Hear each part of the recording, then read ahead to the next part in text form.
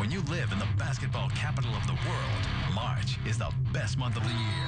Follow the Huskies on WTIC News Talk 1080. Welcome back to celebrating 26 years of UConn on WTIC. Joe D'Ambrosio with Bob Joyce. UConn men's basketball returned to our airwaves Saturday afternoon in November in Springfield. Huskies lost to Glenn Big Dog Robinson and Purdue 73-69 in the Hall of Fame Tip-Off Classic. UConn didn't go to the NCAAs in 93. They did in 94-95. But it was the 96 team, led by Ray Allen, Daron Sheffer, and Travis Knight, that got hot. They ran off 23 straight wins at one point before losing at Georgetown. Huskies and Hoyas would meet on Saturday night, March 9th, in the Big East Championship game at Madison Square Garden. Georgetown led by 11 with just under 5 minutes to go. But Kirk King and Ricky Moore led a 10-0 run to get UConn within one with 30 seconds to play. Moore with 10, penetrates left, almost stumbles, gives it to Allen, goes right, gets bumped, has to throw it up, around and in! Huskies up 12 seconds to go, 75-74, UConn 9 seconds to go. Iverson goes right, bears to the left, puts it up in traffic, off the back of the rim, no good. Williams rebounds it up, no good. Rebound, touchdown, it's over, it's all over. UConn is the Big East Conference champ. After missing 14 straight shots, Allen with the game winner in UConn's second Big East Tournament championship. UConn would come up short to Mississippi State in the Sweet 16 that year. In 1998, the Huskies were again in the Big East Final, this time against Syracuse, trailing by 8 with 8.5 to play. Here's Hamilton, tricky dribbling up the middle. Rip takes it, dishes down, low on the right. Moore lays it up and in. And Jim Boeheim's going to take a timeout. Pulls, gives it on the right. Hardnett penetrates, pulls up, down low Jones, and he brings it back out. Didn't have the shot. Gets it to Moore. Up top Hardnett. On the left Hamilton. Goes left. Gets bumped. Double team. Throws it out to Hardnett. With 10 on the clock. He penetrates, stops, pops, and hits. First two for the game for Hardnett from the left wing, and UConn's up 3 with 4:25 to go. Gets it, drives along the lane, in the corner. Hamilton for 3, around out. Vosco with the rebound. He brought it down, got stripped, throws it out to Moore, and they reset. Fifth Vosco rebound. El-Amin left corner 3. Good. Loose on the floor. Hardnett dives, gets it to El-Amin. He sprints past Bergen, drives the length of the floor, and lays it in. And Jim Boeheim calls for time. Gets the 2 screens, now drives right, throws it inside to Thomas, jump hook short, rebound Vosco. Gets it out to El-Amin, throws it up ahead. Jones runs onto it, he drives, lays it up, in, and he's fouled by Bergen. And Rashmel Jones showing some emotion as he high-stepped it up the sideline. Vosco gets the ball from Ted Valentine. Home run ball for Hamilton, who catches it and spins with 8, holds it outside with 6. Syracuse won't guard him, and for the second time in 3 years, UConn has won the Big East title. Huskies would lose in the Elite 8 that year to North Carolina, but it was a game that set the tone for the next season. The 98-99 Huskies won their first 7 games, including easy wins over Washington and Michigan State. The conference season started December 12th at Pittsburgh, where the crowd at Fitzgerald Fieldhouse was merciless in their abuse of Khalid El-Amin. Panthers would lead by as many as 9 in the second half, and they led by 7 heading for the final minute. Down to a minute to go. Khalid goes right, gets bumped, leaves for Hamilton, curls to the left, dishes back to El-Amin for a 3. It's good! And UConn takes a timeout. Off to El-Amin. UConn still has a 20-second timeout left. Here's Khalid, gets a pick, dishes on the left, Mooring for 3. It's good! And UConn uses its final timeout with 9 seconds to go. They do not have a timeout left. They lob it in, they throw it in the backcourt. The ball's going to go on. Oh, Freeman shouldn't have touched it. Here comes Mooring. Off to El-Amin with 7. UConn down 1. Here's Khalid. Takes it to the left, spins, puts it up, and in with 2 seconds to go. UConn up. They throw it to Hawkins. Puts it up. No good. UConn wins. UConn wins. Khalid El-Amin. Hoisted to the shoulders of his teammates, looking right in the face of those students that were on him all game long. He pointed at those students and said, "Right back at you."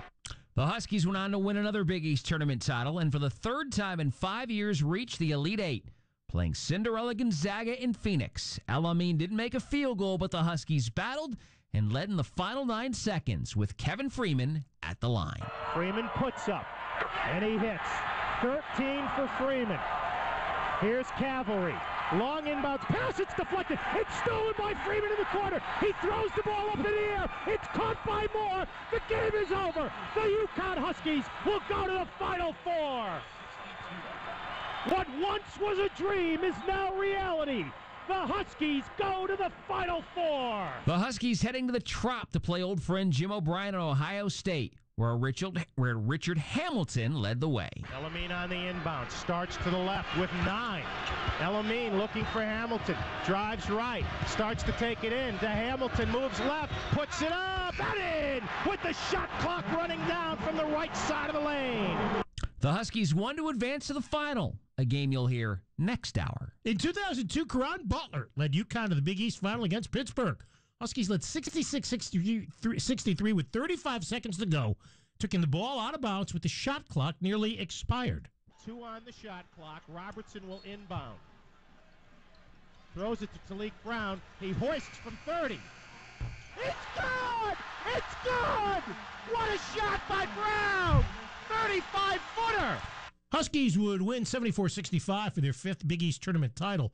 Pitt got revenge the next year in the championship game, setting up the winner-take-all 3rd game in 2004. Again, the game comes down to the final minute. Huskies down 1. Taliek outside to Armstrong. Moves to the left. Now holds off to Gordon.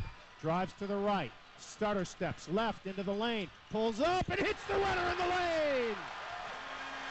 21 for Gordon. He ties Iverson's Big East record for points in a tournament. Huskies up 1, 26 seconds to go, and Pittsburgh takes a timeout. Ben Madison Square Gordon with the game-winning shot. UConn would win 61-58. Ben, with 23, named the Dave Gavitt MVP. Now, earlier that season, the Huskies in Villanova engaged in an epic battle at the Wachovia Center. Cats up 3 late when the gunslinger took matters into his own hands. Here's Gordon again, looking to inbound. Gets it to Okafor, gives it to Gordon, drives the baseline, throws it back. Anderson fakes, puts up a 3, and he ties it with 7 seconds to go. His first hoop of the game, Rashad Anderson, and I don't understand why Villanova didn't foul him. The game went to overtime with Nova up by 1 with 10 seconds to play. Gordon near midcourt with 11. Starts to penetrate. Gets double teamed. Goes right. Cuts inside. Banks no good. Boone tips it in. Boone tie puts UConn up with 5.5 seconds to go. Josh Boone with the putback hoop. And the Huskies lead it by 1. The home team had one more chance to win, but UConn's man in the middle had other ideas. Snowden gets it into Sumter. Sumter off to Foy at midcourt. Foy goes right, gets a screen. Okafor falls, blocks the shot, and the game is over. The game is over. Okafor blocked the shot, and UConn wins it. 75-74. The Huskies have won it. Okafor slipped, but he got to his feet and blocked the shot, and UConn survives. Well, the Huskies would get to the Final Four in San Antonio, and again, you hear about more about those 2 games next hour. UConn would again go to the Final Four in 2009 in Detroit, but lost to Michigan State in the semis. They were led by A.J. Price and freshman guard Kemba Walker. Now, 2 years later, Walker led the Huskies on a magical 3-day run in Maui, starting with 31 against Wichita State, then another virtuoso performance in the semifinals against Draymond Green and those Michigan State Spartans. Kemba walks it across with 13 seconds to go. Walker starts right, then left. Now stop and go, now left. Fadeaway jumper is good. Walker puts UConn up by 1. The Maui Invitational was just the start of Walker's heroics. January 8th at Texas, the Huskies trailed by 1 with the clock winding down in overtime. With 13 seconds to go. Walker starts right, then left. Now stop and go, now left. Fadeaway jumper is good. Walker puts UConn up by 1. Huskies would go on and win that game. Those heroics paled in comparison to what Kemba did at the Big East tournament in MSG. Pittsburgh win? Yeah, we'll get to that later. The next night after Pittsburgh, it was Syracuse in the semifinals. Olander inbounds to Walker. Walker, Napier, Beverly. Olander and Oriaki. Napier left sideline. Gives it back to Walker. Right behind an Oriaki screen. Arcs a 3 and he hits. 22 for Walker. 50-44 the Huskies. 10-15 to play. But Kemba had some help in overtime from a freshman named Jeremy Lamb. Walker holds. Shot clock at 17. High post Olander. Lamb open three. Good! And Syracuse calls for time. Walker begins dribble penetration, still deep outside. 16 on the shot clock. Olander up to set a screen. Snaps right to Lamb. Drives inside, floats it up and in! 11 for Lamb. UConn up 3. UConn would win 76-71, and the next night tried to make it 5 wins in 5 days, playing Louisville for the conference title, and Lamb again came through in the clutch. Kemba against the 2-3 as the front converges. Goes right, holds, penetrates inside, dishes underneath. Lamb lays it in! Huskies up 1, 33 seconds to go. UConn would end up winning that Big East Tournament championship. Walker 130 points in 5 days, the tournament MVP. UConn then proceeded to the NCAAs, where in Anaheim, in the regional final, they're led by 2 with the Cats with the ball, looking for the win. Hill against Lamb. Almost loses. Gets it off to Fogg. Up top, Williams. Pump fakes. A 3 for the lead. Off the back rim, no. It's tipped up in the air. It's grabbed by Fogg. Kicks to the right. Horn, a 3. Off the back rim, no. It's slapped up. It's put up at the buzzer. No good. No good.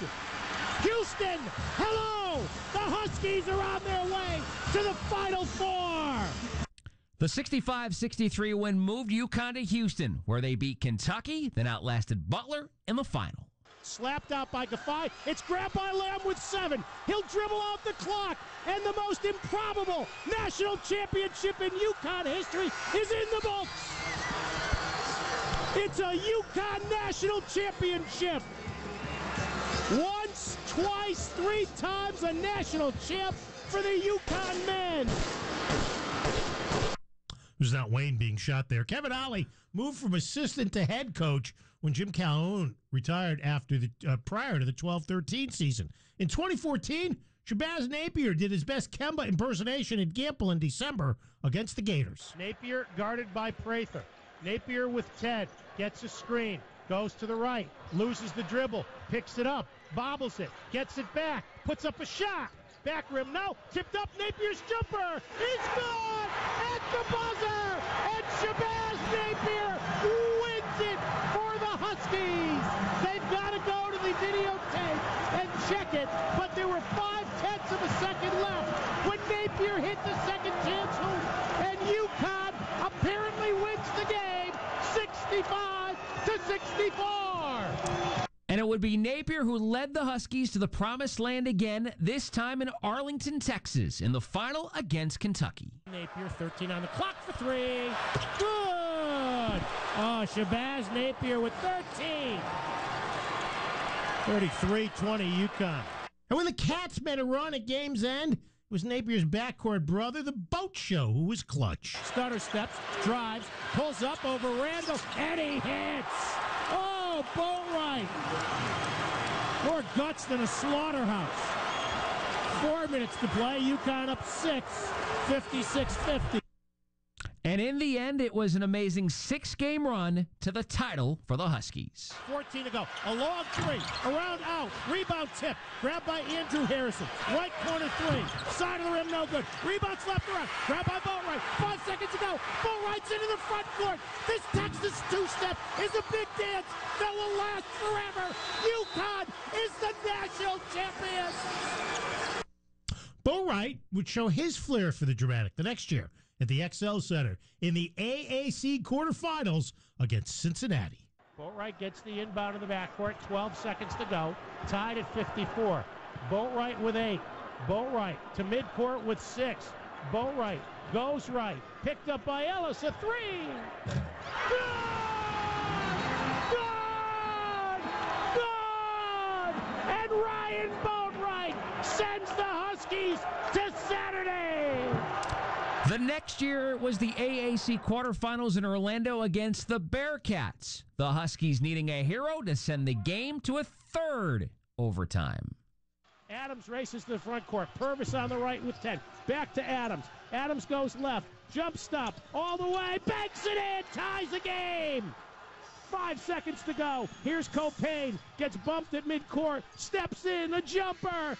No good. We'll go to overtime number 3. And in that third overtime, the Huskies and Bearcats tied with 10 seconds to play. Copain one-on-one with 7. Takes a 3. Back rim now. Rebound Ellis. Gets it out. Johnson for the win. It's good with 0.8 of a second to go. Huskies get it into Adams. Full court heave. They hit. He hits. He hits. He hits from midcourt. Jalen Adams with 0.8 of a second to go. They'll go to the monitor. And it appears Jalen Adams, with a miraculous heave, has tied the game at 88. The shot heard around the country, lifting UConn to a 4-overtime win and an eventual conference tournament championship. And you can't do all the highlights in 26 minutes. We barely, or 26 years, in 2 hours, we barely scratched the surface. Mm-hmm. Couldn't even make mention of Caron Butler, who had the greatest half any UConn player ever had in the second half of the loss to Maryland. And Syracuse. In the Big East, in the NCAA regionals in Syracuse. Certainly there were shots. There's so many memorable men's moments. But when you think of all the buzzer beaters that I've been able to call in 26 years of doing these games, I mean, I get more in 1 year than a lot of broadcasters get in a lifetime. This team always seemed to have a flair for the dramatic. Right, they did, and they had some guys that were big step-up players. Khalid El-Amin, the one we played against Pittsburgh, he never was afraid to have the ball in his hands late. In fact, even the national championship game in which they won, he had the last field goal, if I remember right, drive to the hoop with a minute to go. You might hear that next hour. Yeah, maybe, and, we know what Kemba can do. You'll hear that. And as we heard, Shabazz also had the flair. But they've had some really good ones. And Ray Allen, of course, the 96 Big East championship game will forever go down as one of the great games in Big East tournament history. Yeah, just an amazing game against Allen Iverson in Georgetown from start to finish. Well, we have only scratched the surface. Coming up next hour, we'll take a look at women's highlights. So many of those. Hockey, baseball, and then, yes, the top 10 games in the 26 years that WTIC has been the voice of the Huskies. Bill Pierce has news coming up at the top of the hour. I'm Jody D'Ambrosio with Bob Joyce. Glad you are with us to help celebrate 26 years of UConn on WTIC News Talk.